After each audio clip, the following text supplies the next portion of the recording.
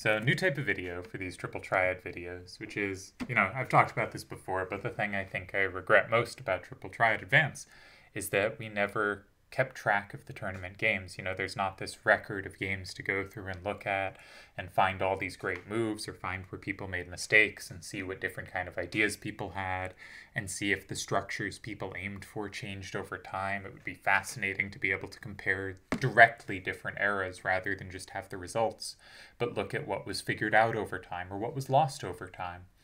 And I really wish we had this and really like looking at, great moves. And so I just want to, I've, been looking at games, been looking at triple triad stuff, and there's some moves around what I've been looking at that seem really cool to me. And I just wanted to share those and have positions for people to solve, but that just weren't just puzzles, but kind of celebrating the creativeness that's possible in this game. So this hand is from a Piggyman article. He built the hand on the left. Which you probably could have guessed if I had asked you, which of these two hands did Piggyman build? It's the strange one. And there's a lot of sort of little strange synergies that might not be intuitively obvious. There are a bunch of sevens down, and the 6-3-7-5 plays off that, as does the 7-8-4-7. And, things like that, where just like the 9-3-7-4 is a 9 up. There's a card that plus walls that, right? The 6-3-7-5 is a 5 to the left. There's a same wall there, where everything is something it plays off of, but it's not anything so obvious or direct as having, paired cards where they're exact opposites, or having a lot of cards with the same number combinations. So it's a very strange hand. I'm not going to claim it's a good hand. I think it is a very synergistic in strange ways hand, a creative hand, and one that has a surprising amount of power, but of course it is using weaker cards. I'm not going to, claim that this is a top-tier hand, because it isn't. You can just use more powerful cards, and you will play more powerful hands. But that, of course, isn't what Piggy was going for. He was trying to show, the strange and wonderful. So, we're going to see some cool synergies. Its intended starter usually is 3-9, 7-9, and 5, but he also talks about how 3-9, 7-9, and 1 can be a starter, and there's a bunch of different ways to play it. We're going to skip to move 3. So Vincent in 2, I think, I guess not completely skip. I think this is a logical move. Red has plus walls in both 1 and 3, and blue only has the plus wall in 3. So, it looks like a good move, because generally, if you have more combo squares than your opponent, that's going to favor you. I think this is actually a very poor move, and we're going to get to why at the end. Though, I guess I won't offer what a better move would be, so not very useful, perhaps. But this is the opponent's response in this game Piggy showed, and he goes Tika in 9. And here he comments, and I'm just going to read what he commented because I think it's a useful analysis. I already read this in the Piggyman article, but here we're going to do a different deep dive into the position. Here the opponent played Vincent in 2 to take King Behemoth. By playing Tika in 9, we ensure that we can take back King Behemoth with more than one card. This is a vital part of this hand. It's important to be able to lose and take back King Behemoth at any point during the game. This is why Corsair Scholar, which is the 7-8-4-7, is important to hold on to in this game, since we've already played Tika in 9, meaning the only way to combo back King Behemoth in 4 is with Corsair Scholar. Now that may sound strange, because why would Tika have combos on King Behemoth from 4? But that is because if any of the cards is played in 1 that has a 7 down, Tika would be set up there. And so Tika is a card that often, with the types of setups this hand uses, Tika being 7-5-6A, is a card that potentially has combos in 4. Here it won't have those combos, so he's saying it's even more important than usual to hold on to the 7-8-4-7. At this point, if the opponent tries to play anything in 6 or 8, it will be safely comboed back. The only exception here is Kyros in 6, which can be met with Corsair Scholar in 8. If they attempt to play in 7 afterward to take Corsair Scholar, playing Sphinx in 4 will mean Sphinx, I think, is what the 6-3-7-5 card used to be, but at the end of the site, that was no longer what the 6-3-7-5 card was, so I think he means that card.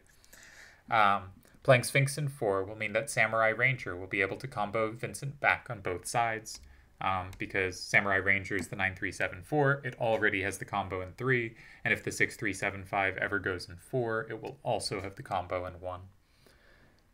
And thus nailing the victory. Taking a step back, what if the opponent instead elected to play in 1 or 3? A move in 1 can be matched with a move in 8, thus creating a very handy Z formation, and anything in 3 will be taken by Samurai Ranger and will be unable to be taken back by the opponent. Samurai Ranger again being the 9374. So this is a good analysis. I just want to go a little deeper into the position here and explore specifically what happens if they play Kyros in 6.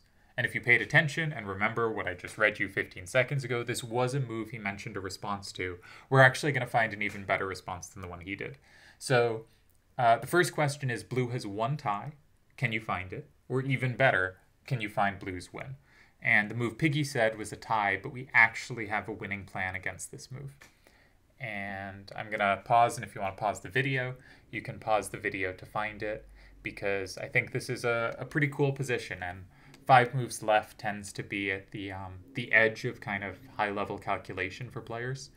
But this is a tricky one and a pretty neat solve. So I would, if I were you, I would take a few minutes to try to solve it, but I can also just jump to the explanation because I think it's a pretty cool move. So I'm going to go to our solution now. Boom! 6, 3, 7, 5, and 4, which already came up, right? Because now we know that 9, 3, 7, 4 has the combo in both 1 and 3. And this starts to get to, and we'll touch on this again, why Vincent in 2 was a mistake, is because red doesn't really have safeguards they can slide along next to it, especially once they've played Kyros. They have nothing they can put in 1 that won't be comboed. So now anything they put, or in 3. So anything they put in 3, we have the combo in 1, and we just win. Anything they put in 1, we have the combo in 3, and we just win. And 7, 8, 4, 7 is really good in the remaining squares in 7 and 8. So any move in 7 or 8 is met by 7, 8, 4, 7 in the other square. And you'll notice those 7s down we talked about at the very start play really well with 7, 8, 4, 7.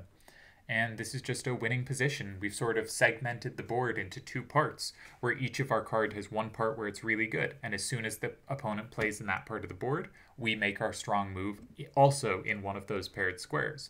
And if they play in the other part, well, we use our card for the other part. And I hope someone found it. I think this is a really cool move and makes a lot of sense. The other move that ties is the one Piggy mentioned, 7, 8, 4, 7, and 8. And if we go back and look at this position, 7, 8, 4, 7, and 8, it ties up the game 5, 5. It does surrender the 3 square, and that looks really dangerous because they can go in 3, and then the card in 2 is secure. And we only have one tying idea there, but our tie is the same move. Our tie is the 6, 3, 7, 5, and 4 move because it sets us up to have the plus in 1. And we need to be able to threaten to do something in 1 to attack Vincent in 2, or we're just going to lose there. So Piggy's move, 7, 8, 4, 7, and 8, is the only tie in this position and is the second best move in the position. But it connects, right? And I think there's this cool feature of moves you find in one line often apply in others. And so maybe you found 7, 8, 4, 7 in 8, and you thought, oh, that looks dangerous if they go in 3. No, wait, I do have a tie. I can play 6, 3, 7, 5, and 4 and get the tie. But then never do that next step of, what if I just play 6, 3, 7, 5, and 4 immediately? And I think there's this cool way that moves you find down the road, you can often play really early. And a lot of the kind of fascinating position moves that really strong players play, that if you look at the position for a second just seem strange and mysterious and not at all obvious, are because they found a move because they kept calculating lines, and this move kept coming up as useful.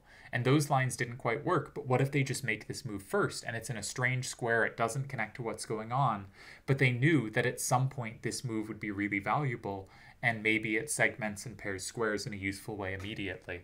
And I think that's how a lot of, at least for me, kind of mysterious moves are found, is something just keeps coming up as I calculate the more obvious moves, and that brings me to an idea for something a little stranger and more creative. So even the tie relies on finding this move in 4. So 6, 3, 7, 5, and 4 is our winning idea. Will we go to the next slide? It's freezing up. There we go.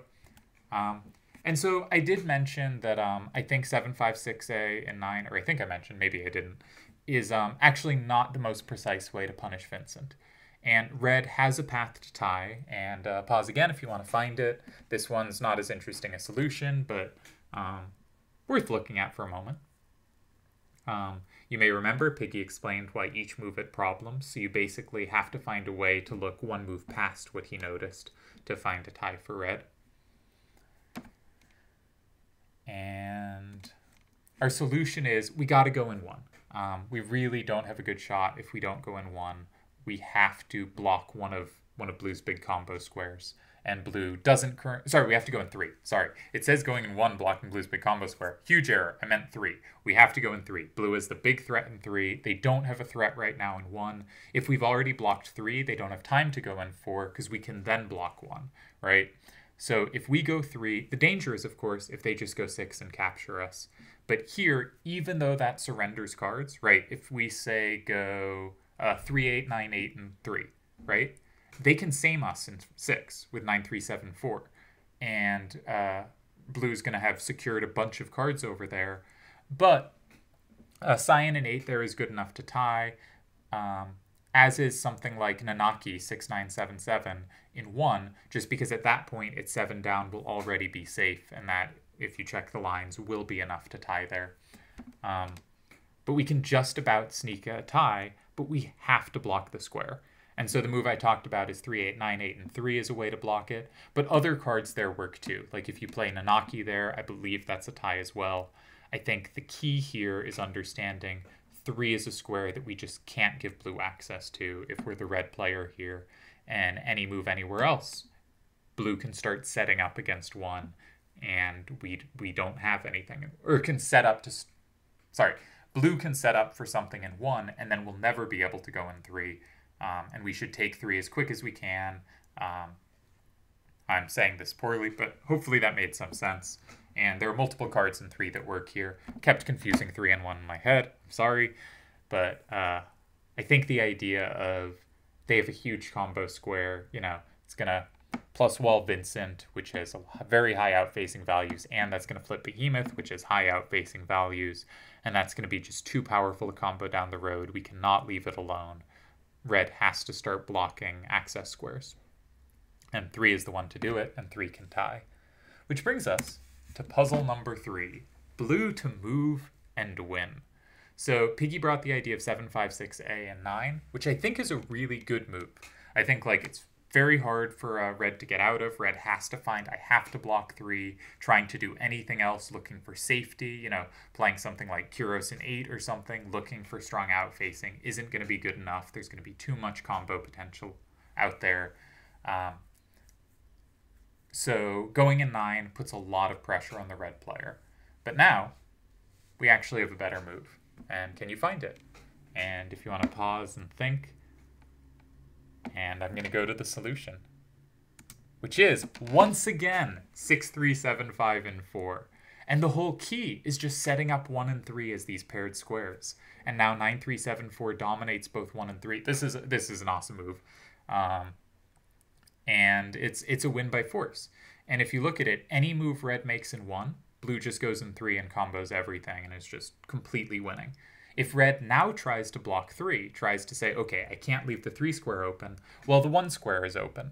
And we have the combo in 1 now with 9, 3, 7, 4, and that's going to be winning too. And so what if red goes somewhere else? What if red says, okay, I'll play in 7?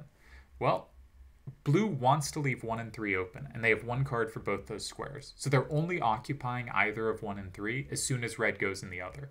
So blue's going to have to look at other squares, and the perfect move to meet anything in 7 is 7, 5, 6, A, and 8. Just capturing whatever's put in 7 and leaving those 1 and 3 squares open. And at some point at the end, blue's just going to combo everything.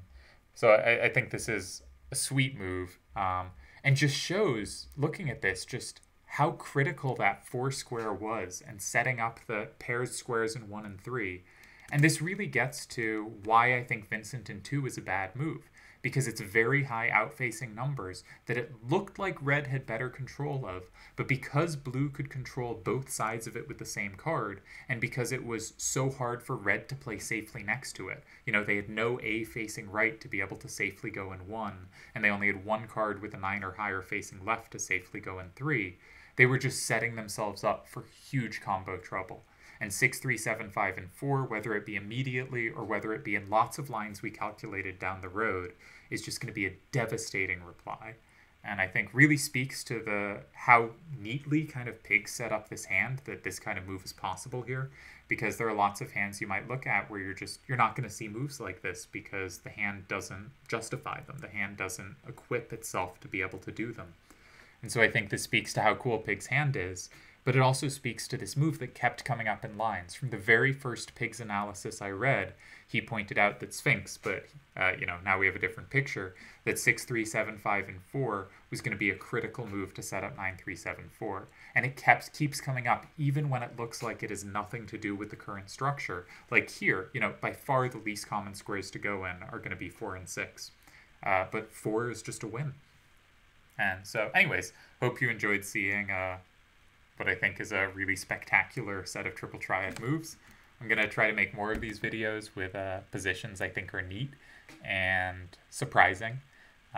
They won't necessarily teach good fundamentals because these are not the squares you standardly go in, but they show that you can often reach creative ideas by having first looked at the normal moves and seeing what they did or didn't accomplish and seeing follow-ups down the road in those lines.